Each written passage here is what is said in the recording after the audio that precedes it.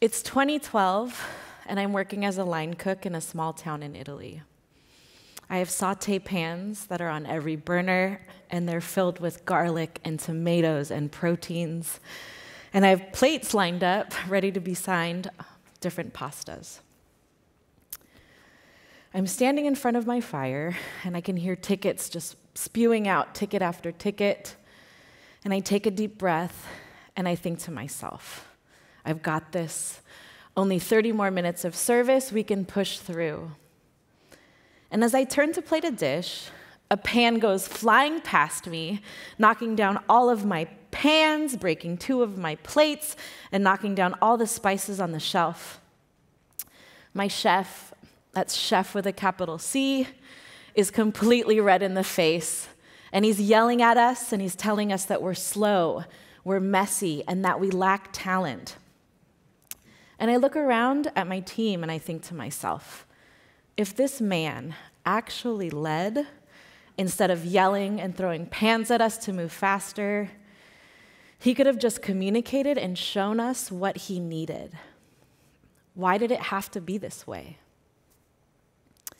I spent 5 years in Florence, Italy, and as much as I'd like to tell you that this is a one-time incident, it's just a window into a world that so many of us are enamored with.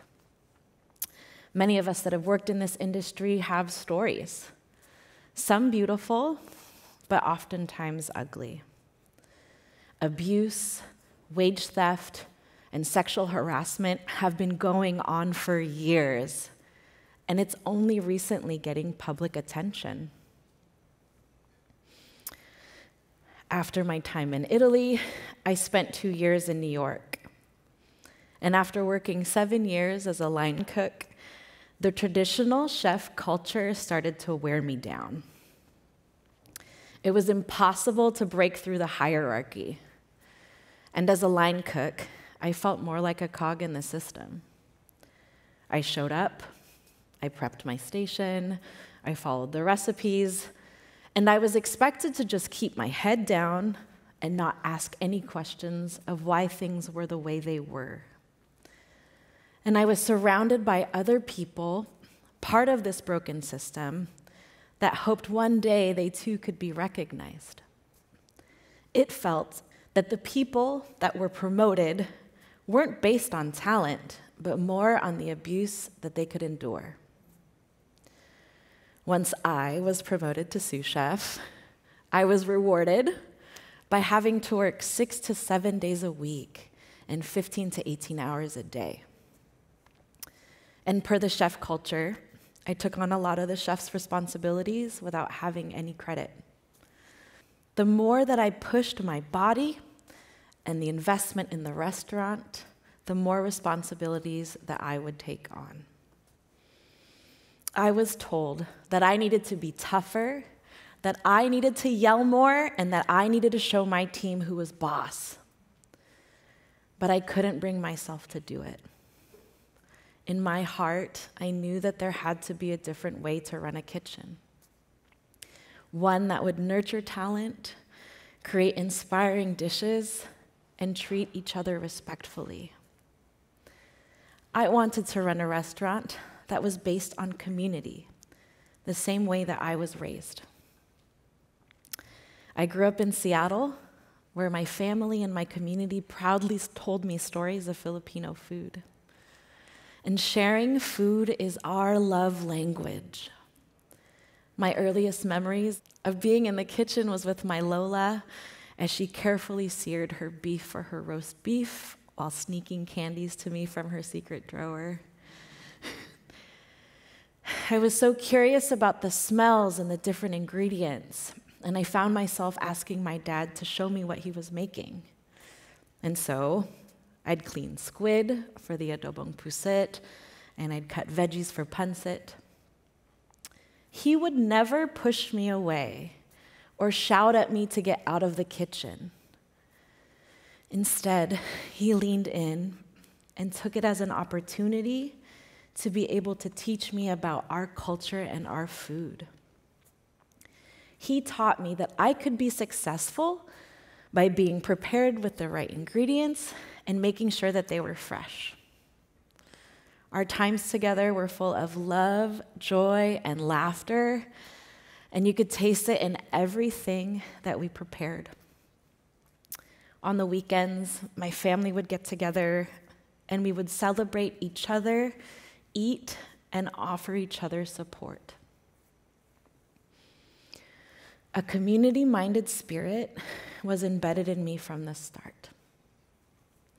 So, with this in mind, I left New York, I came back to Seattle, and I started a monthly pop-up that was more than just about food. My friends and I wanted to create a really cool experience, and so we had DJs, we had live music, there were local artists selling their art, and I wanted guests to be able to experience the same hospitality that I grew up with.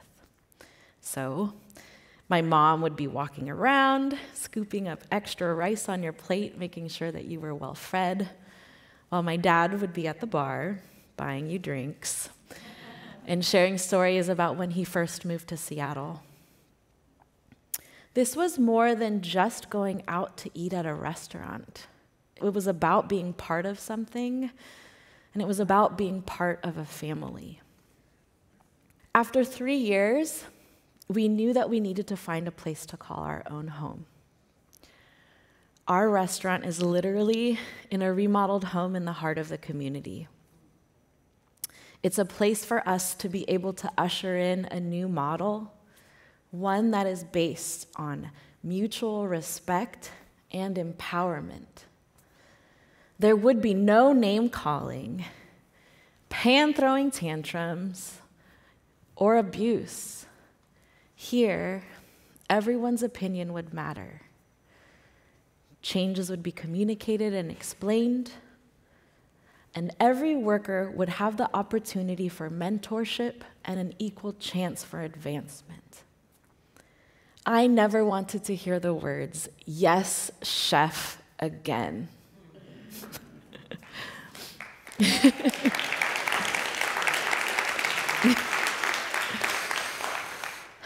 And I will tell you that the first month was really difficult.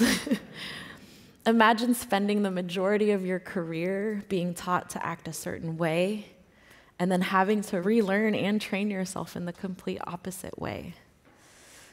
And it was an exercise in trust.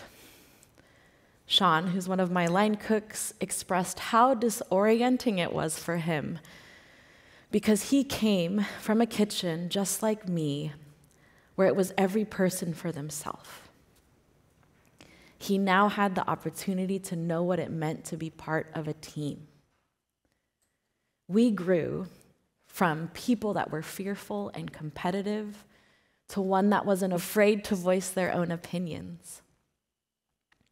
By being open to constructive criticism about our operations and systems, we were able to run a smoother service. We developed our menus collaboratively, meaning my team and I would actually sit at a table and we would tell each other about our childhood memories of food. This wasn't about me having my name on a menu. It was about giving them an opportunity to tell their stories. So Kyle, one of my line cooks, would tell us stories about how his Lola would cook for him growing up, and his favorite would be sisig, so that we put that on the menu. Amelia, who's one of my pastry chefs, would tell us about eating bibinka during the holidays and how incredible the smell would be. So we put it on. Everyone on my team has the opportunity to develop their own palate, which is completely different from the traditional chef culture where you're expected to just keep your head down and not ask any questions. Instead, mentorship would be taught from the start. Our grand opening of the restaurant was January 2020. Which is considered to be the slowest month of the year. But We had a line around the block. People waited 3 hours to have a seat at our table. And we were packed for 3 months straight, serving our childhood memories of Filipinx food, like dinuguan and kare-kare and pork adobo and pancit. And we couldn't have been more proud as a team to share our stories because we knew we did it together as a family. And then the pandemic hit. We didn't know it then, but this would be the truest test of the traditional chef culture versus the community philosophy. There were no chef leaders emerging to give advice about how to take care of our people, how to take care of our guests. Restaurants just shut down.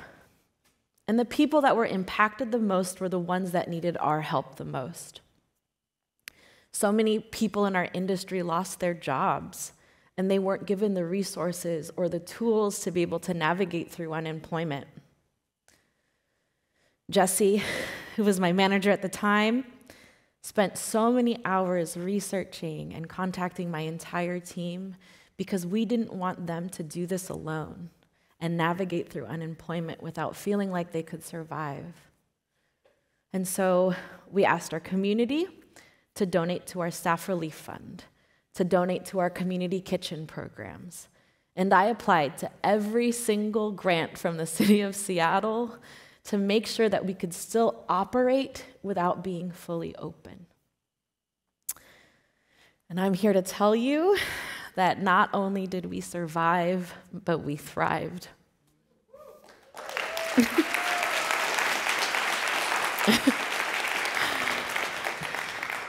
As we opened up phase by phase, we were able to bring back our team. Those that didn't come back got other jobs and moved out of the city. But we were able to take care of our team. As of today, I have 27 employees, which is more than when we first opened.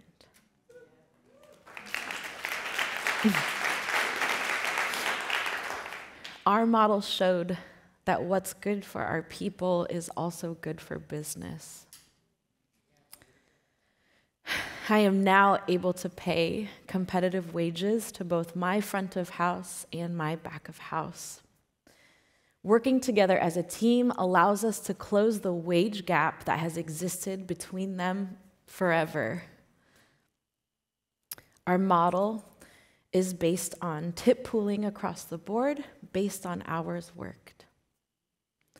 I grew up in this industry without having proper health insurance, as most of us. And it's not because I didn't want to take care of my body. And that needs to change. And so we now offer health care, and we also pay 100% benefits to those that qualify.